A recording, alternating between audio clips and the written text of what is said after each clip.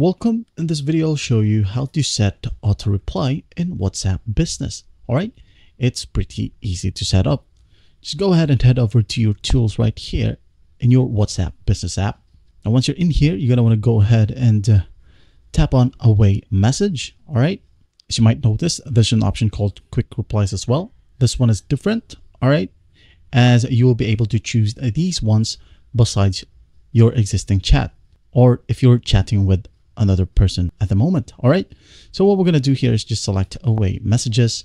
Now, once we're in here, make sure to toggle this one, Send Away Message. All right, so that this feature will be enabled. Once done, you're going to want to tap on this edit button right here to edit your chat. All right, like for example, hi, I'm away now, I'll get back to you tomorrow.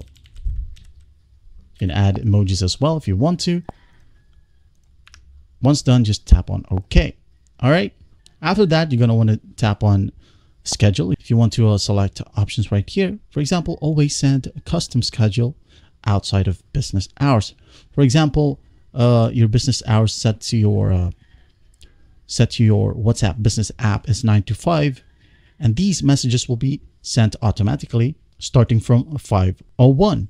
All right, if that's what you want, just go ahead and tap on this outside of business hours right here and tap on OK.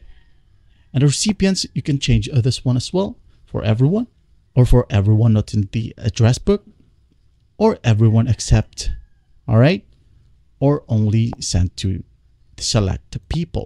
Once done, just hit on the check mark right here or the check icon and you'll be good to go. All right, and that's basically how you do it. Well, I hope this video helps, and I'll see you in the next one.